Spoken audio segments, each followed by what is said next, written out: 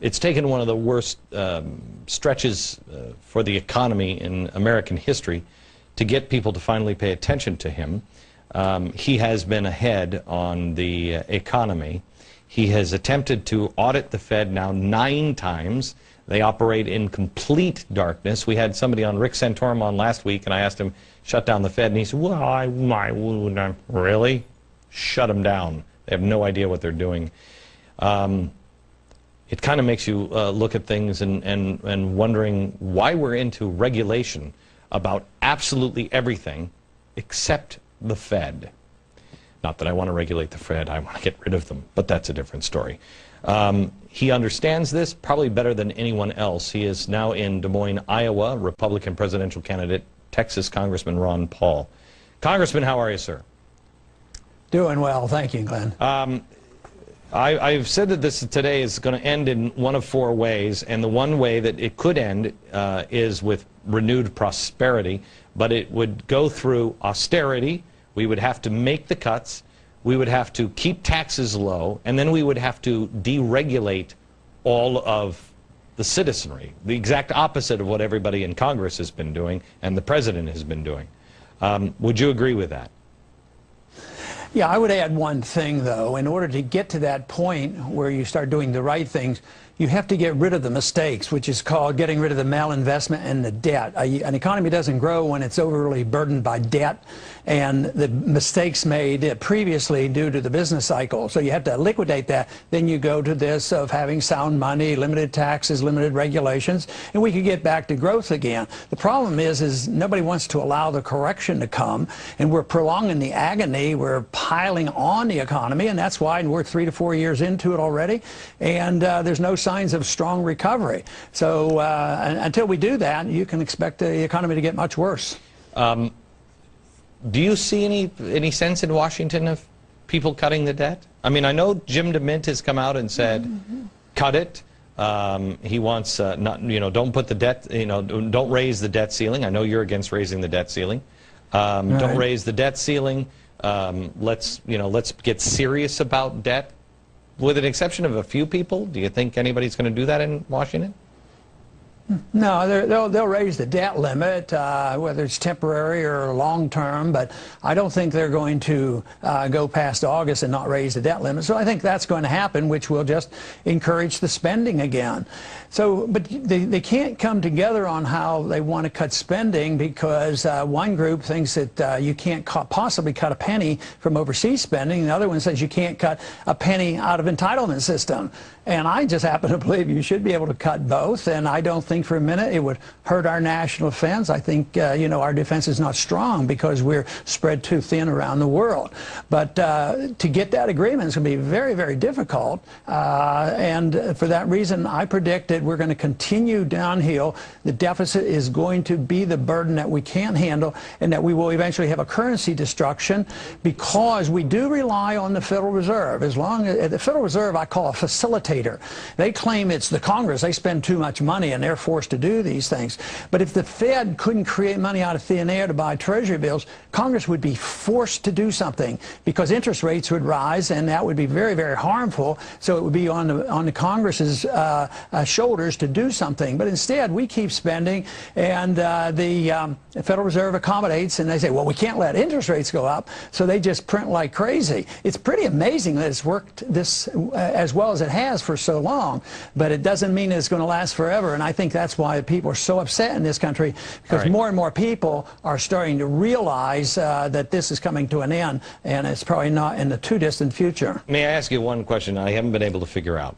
I think the Ford Foundation and the Ford Foundation and the Rockefeller Foundation have done more damage to this country than I think a lot of people combined.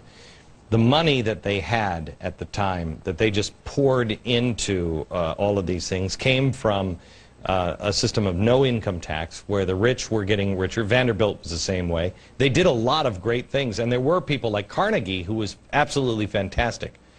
Without a virtuous and moral people, which our founders said we had to be or the system wouldn't work, without a virtuous and moral people and no regulation, is there any way to stop capitalism from just being god-awful ugly? Well, I don't like to think of capitalism as being ugly, but I think what you're talking about is the consequence we have. Here, and wait. Here's exactly what I mean, and maybe you can answer directly. What I mean is what de Tocqueville talked about, that there would be people that would become so rich that they would kick the doors closed for others. Soros is doing it now. He's kicking the door closed for other people. When these people like Rockefeller got so wealthy, that's what they did. Is there any regulation on that? Well, I think some did and some did not. Now, Carnegie gave him a lot of his money back, and I don't think of Bill Gates as a monster, and I don't think of Warren Buffett as a monster. So it has to do with the morality. Yes, that's the part I agree with you, the morality of these people. But even if there were no income taxes and they got very, very wealthy, if they didn't cheat, if they didn't get benefits from the government, being very, very wealthy, there's nothing wrong with that. But if they get very, very wealthy because they get contracts from the government, or they get loans, low loans from the Federal Reserve, and the banks get bailed out, and they do all the gambling, and they're the ones who get the bailouts, and the little people lose their homes and their jobs, then it's a rotten system. But I don't call that capitalism. I call that cronyism, or lending itself toward fascism. So that to me is a lot different than free market capitalism. I like to use the word free markets because capitalism, people get a little bit confused on that and think it is, some people have painted it as a very bad term. So I want free markets. I don't want the government giving any favors. Under those conditions, the consumer becomes the dominant force. They determine everything, what the prices should be, what the wages should be, and what the product should be, and who survives and who doesn't, not the government. Okay, real quick, because I've only got 30 seconds. Where do you stand on Israel, sir? Well, I stand with Israel like I stand with all countries. I think we should be friends with all countries. I think that we should always aim to have everybody as our best friend, like we have Canada. We trade with them. We travel back and forth. We don't give them money. We don't promise them anything, and we do quite well. So I think that if you teach countries to be dependent on us, that they become dependent economically or even militarily, it does them harm. Because why worry about Israel right now because of what's happened in the Middle East and us going bankrupt? The first and most important reason to have food reserves is to be prepared in case of an emergency. There are an average of 392 large-scale natural disasters a year. Add to this the possibilities of unemployment, accidents, and downturns in the economy that have 43 million Americans on food stamps, and food reserves make all kinds of sense. But food reserves are not just about you, are they? They're about you and all the people you care about. Let me illustrate my point. The price of food is continually rising. What if you found out about a grocery store that opened up in your neighborhood with prices from 10, 15, even 20 years ago? Would you shop there? Probably. What if the food was free? Would you keep it to yourself? Or would you feel inspired, even responsible to share that gift? eFoods Global can help you and your family and friends prepare for an uncertain future with our food reserves. And we can even show you how to do it for free. The more of us that are prepared, the more generous and empowered we will all be, and the safer our families will be. Now let's continue our tour by showing you what goes into making eFoods Global Reserves and why they are the right choice for you.